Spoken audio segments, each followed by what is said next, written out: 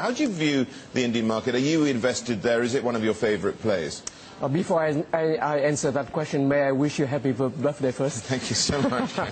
It's all John Dawson's fault. Today. It's all John Dawson's fault, I'm sure of it. Anyway, please. Okay. The Indian market, well, we've been underweight for the last 6 to 9 months now.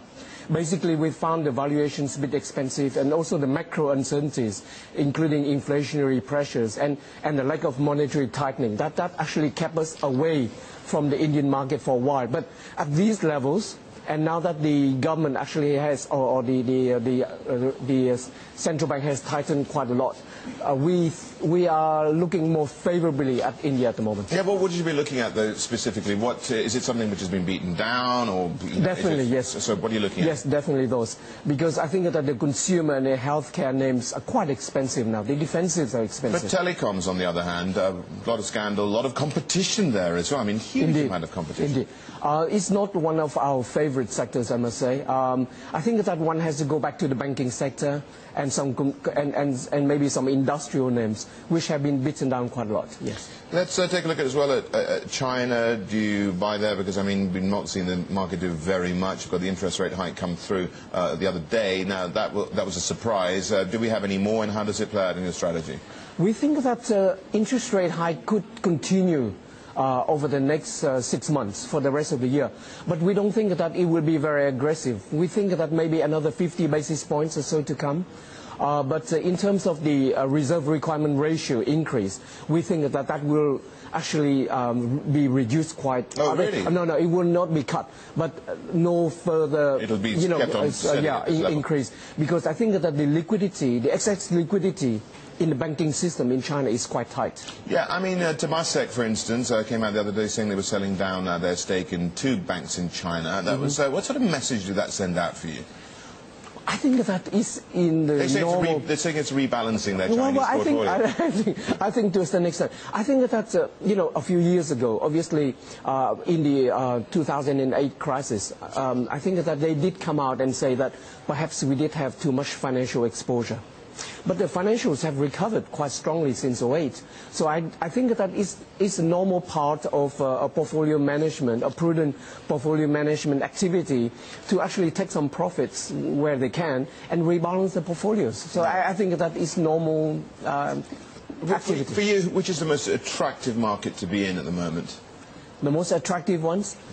I think that, one has to look at China. China is very attractive at the moment. It's trading on 10.2 times PE. There's a good reason for that. Yes, there are good reasons for that. But also, I don't think that the retail money is into that market as yet. And the second... Is that down to because they saw house prices go up, and when the market took such a hit a couple of years ago, the people have, once bitten, twice shy? Correct. I think that they've been staying away from the stock market, and maybe they have been going more to Macau. So maybe when they return to the Asia market, I'm not quite sure about that, but they seem to have more fun. Yes. I'm not sure about that. No. Yes. Let's just talk a little bit about China. Of course, that's what we were talking about before. People talking about a hard landing, and then in the next breath they say they think that's going to be 8% growth. Now, that doesn't strike me as being a hard landing or a landing at all. Yes, I think that, from our viewpoint, that's pretty ludicrous, actually, because I think that a number of economists are used to China growing at 10% plus. So whenever they think that it could grow at 8%, they start to get really frightened. But I think that what they have forgotten about is that China has become the second largest world economy.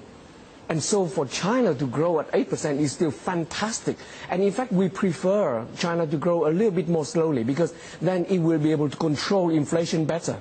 And then we have a better stock market to work with. Yeah. Because, strong growth over the last 12 months doesn't generate very good stock market gains. Well, we've seen that it doesn't have any bearing with fundamentals. So we've seen that before in other parts of the world. So, but you've got to say one thing here, which is that's the official growth rate.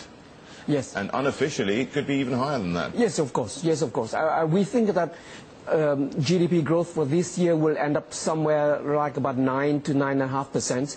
And for next year, we hope that they will be able to achieve something like 8.5 to 9.5 as well, because that will bring inflation a little bit more under control, and so the PBOC doesn't have to tighten monetary policy as much. Right. Let's also just take a look at the risks ahead, apart from just inflation here as well. And inflation, Wen Jiabao said they could control it, and the medicine was working, but they do have a debt issue as well. And it was curious that on his trip to Europe, he said, "Oh, we're here to help, but shouldn't they be getting their own house in order first?"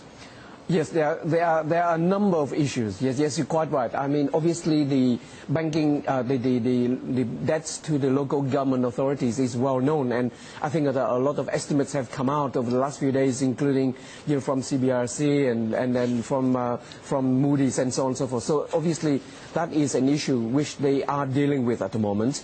And the second one is, I mean, you refer to the offshore debt or some of the debt to to Southern European governments. Obviously, the authorities do own some of that debt, so they do have to make a point that we along with the ECB will try to help you to sort it out, because I don't think that anyone wants a default situation on their hands. Because if Greece were to default, then maybe some other Southern European nations will also default as well, and that would be a disaster in the short term.